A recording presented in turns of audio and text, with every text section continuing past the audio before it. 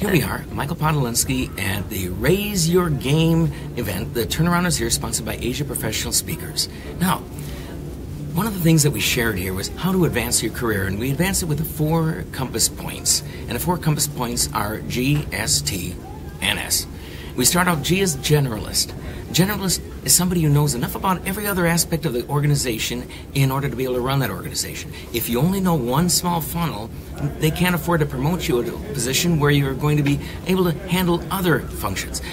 If you are in HR, for example, are you able to handle finance and be able to relate to marketing, sales, to IT?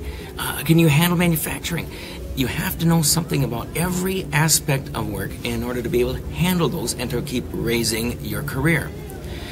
Generalist is important. You also need to be a specialist. That means you need to know one thing better than everybody else. Now, some people think, I just hold on to my information. But being selfish, pulling back and holding back, they don't grow, and pretty soon everybody knows what they know anyway.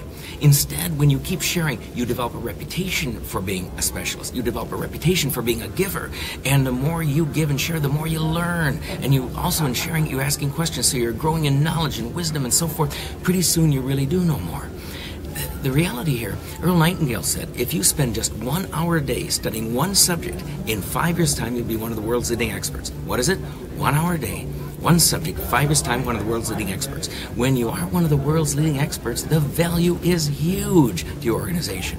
So make sure you are a specialist by giving and sharing. Generalist, specialist, and a team player. Team player is somebody who's also connected. They're willing to do favors for other people. They're willing to help out on other teams. They volunteer. When somebody asks for volunteer, they don't drop their head and stare at their shoes. Instead, they volunteer and help out. They work with people. Nowhere in the world is it more important than Asia to help other people. Don't say, I scratch your back, you scratch mine. And don't wait for them to do the scratching first. You be the one to kick off. You be the one to lead off. You be the one to start by volunteering, helping out, and you make friends, you make allies, and you grow your organization. G-S-T, and there's another S, self-reliant. Self-reliant, that is, you don't have to wait to be told what to do, because someone who has to wait to be told what to do will always be seen as someone who needs to be told what to do. No, instead you be self-reliant. Take a little risk. Start something new. Initiate. And if it works well, you're going to get the credit. If it doesn't work well, you could get yelled at, but that's the risk.